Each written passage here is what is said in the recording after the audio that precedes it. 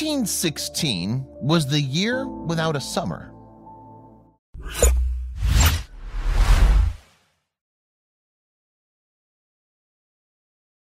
But before we start, please give the video a like and make sure to subscribe to WonderBot and hit the bell so you'll never miss any uploads from us. In today's climate emergency, the world faces ever-rising temperatures, which threaten to disrupt human existence in increasingly frightening ways. But back in 1816, people faced a very different danger. In fact, the change to the planet's climate went in the opposite direction, and many regions suffered through a summer that was positively wintry. That year, the winter was, by all reports, fairly usual, dry and not particularly cold. But spring was slow to arrive, and the summer simply didn't happen. Waves of cold struck again and again, and to make matters worse, later that year, crops failed, bringing the specter of hunger, even starvation, to people across the globe. The average temperature across the world fell in some places by more than a degree. Now, this may not sound like much of a change, but it in fact represents some stretches of very cold weather. So extensive was the chill that 1816 earned the nickname the year without a summer. Some, though, gave it a more ominous title, 1800 and froze to death. During what should have been the warmer seasons of 1816, a gloomy fog settled over America's eastern seaboard. It shifted sunlight into a red haze, making it so dim during the day that sunspots could be seen without a telescope. Nothing could clear the fog, not wind nor rain, as it continued to block the sun. However, when 1816 dawned, there was no hint of the climate disruption that would follow. In New England, January was about average, with some areas enjoying warmer weather than usual and some cooler. But as the year went on, temperatures did not rise as much as expected, and the area's rainfall levels were lower than usual.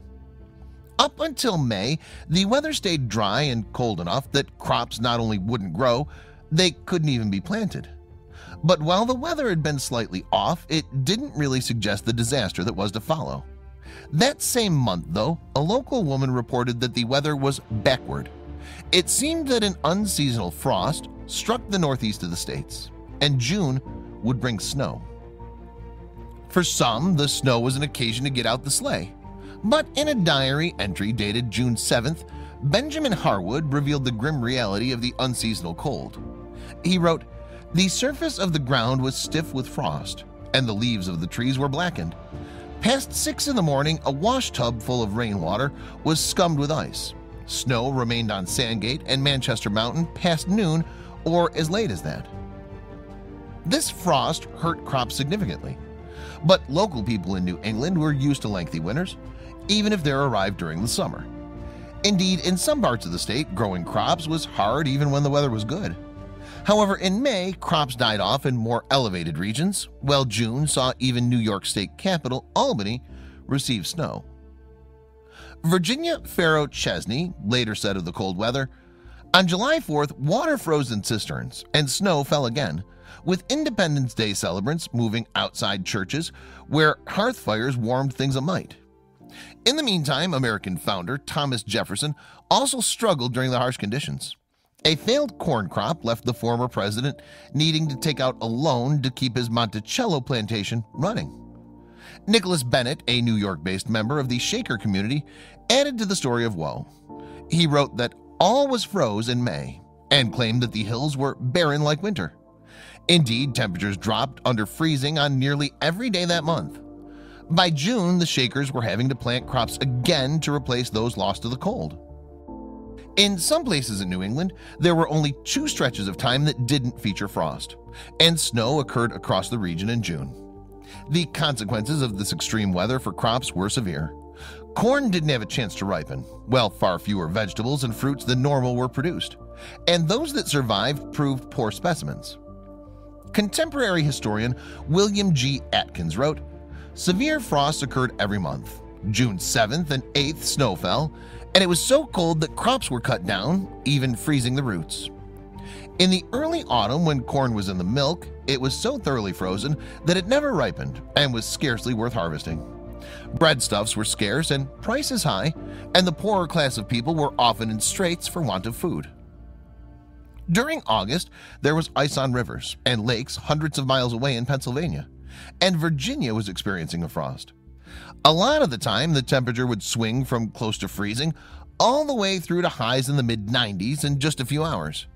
And the cold wasn't restricted to the northern U.S. In the southern states, even Savannah, Georgia, found itself shivering on Independence Day, indeed only reaching a freezing 46 degrees Fahrenheit. Further north, a Virginia newspaper would report, "It is now the middle of July and we have not yet had what could properly be called summer." By September, another publication would claim that corn crop yields might be down as much as 2/3. Looking back, it's clear that 1816 was an unusually chilly year. New Haven, Connecticut's summer average during that period was the coldest ever, almost 5 degrees down from the mean for records spanning nearly 200 years. All across New England, it was the same story.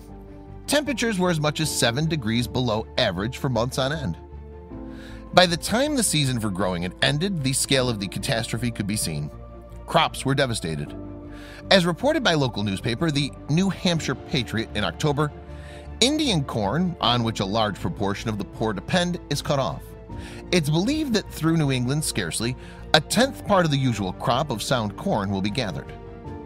Where farmers did manage to grow some food, the price of successful crops went through the roof. One of the reasons that costs soared was transport. In an age before cars or trains and little in the way of railroads or highways, moving produce around was expensive. It was also a logistical nightmare, and that problem extended throughout North America.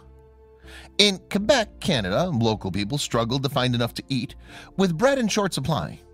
The Halifax, Nova Scotia Weekly Chronicle reported in December, "It's been given us from the most authentic sources that several parishes in the interior parts of Quebec are also so far in want of provisions as to create the most serious alarms among the inhabitants." The crisis, however, had one surprising outcome for farmers in New England. Many jumped in their wagons, hoping for easier weather out west. And this shift away from an area that had fallen foul of the climate had something of an unintended consequence. In fact, it helped fuel the rise to statehood in 1816 of Indiana, swiftly followed by Illinois in 1818. As author Henry Stommel, alongside Elizabeth, his wife, wrote in 1983, "The summer of 1816 marked the point at which many New England farmers, who had weighed the advantages of going west, made up their minds to do so." L.D. Stillwell, a historian, figured that double the usual amount of people quit Vermont, not just during 1816, but also the following year. And that meant around 15,000 residents upped sticks due to the freezing conditions. The effects of the year without a summer were felt outside the U.S. too.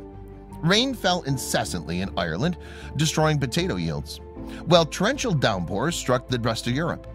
Produce everywhere failed to grow. This situation then led to the last great subsistence crisis in the Western world, as described by John D. Post, a historian. As a result, famine gripped all of Europe, as the cost of what food there was quickly rose. Starving, desperate people were everywhere. In Wales, for instance, families begged from town to town for something to eat. At the same time, cities across the continent saw violence as people looked for someone to blame. Worse was to follow for the population of Ireland, already weakened by starvation. In the wake of the famine, an epidemic of typhus gripped the country. It's thought that by 1819 it had killed about 100,000 people, and the disease then spread into the rest of Britain, increasing the misery caused by the year without a summer. Indeed, the year's bad weather had lasting effects across Europe. The cold caused ice to dam a river beneath the Guitro Glacier in Switzerland. When it broke in 1818, releasing the lake that had formed behind it, 40 people drowned. The country had already been stuck by raging violence, which led the government to announce a state of national emergency. For some years before 1816, Western Europe had suffered lower than usual crop yields. But now the area, riven by the Napoleonic Wars, was hit by a shortage of produce. Riots over food happened in France and the UK, and hungry people looted warehouses, desperate to get sustenance any way they could. During 1816, massive storms struck across Europe, and rivers flooded. Just like New England, the continent suffered frost in August. A BBC documentary has since estimated, using Swiss figures, that the death rate for that 12-month period had actually doubled, which meant that the year without a summer was responsible for the end of 200,000 lives on the continent. In the meantime, across Asia, cold struck hard. Tibet and China saw rice paddies and trees fall foul of the weather, which also killed many water buffalo. Climate disruption caused an abnormal monsoon, bringing floods that destroyed what crops had grown. And to make things much worse, cholera raged across the continent in the wake of massive rainfall. But what caused the freakishly chilly weather that essentially canceled summer in the northern hemisphere that year? To find answers, we need to go to Sumbawa, an Indonesian island where the Mount Tambora volcano still exists today. And at the start of the 1800s, it stood 14,100 feet above ground level. In April 1815, however, the volcano erupted in spectacular style. The ash that it spewed in the atmosphere is thought to be responsible for the following year without a summer. The climate change that it brought was unprecedented, with several factors coming together in a way that hadn't since the Stone Age. Rumblings from the volcano had started earlier that month, having been dormant for millennia. On April 10th, 3 spikes of fire exploded from Tambora. As a result, smoke from the eruption reached heights of 25 miles straight into the air. Extremely hot ash rocketed down the sides of the mountain, obliterating everything in its way and eventually cooling into big blots of pumice in the sea. The eruption devastated the island, removing all of its greenery. Ash shrouded the summit as late as April 23rd, while smaller explosions continued to rock the volcano up to 4 years later. Small tsunamis swept across what is now Indonesia, causing thousands of deaths.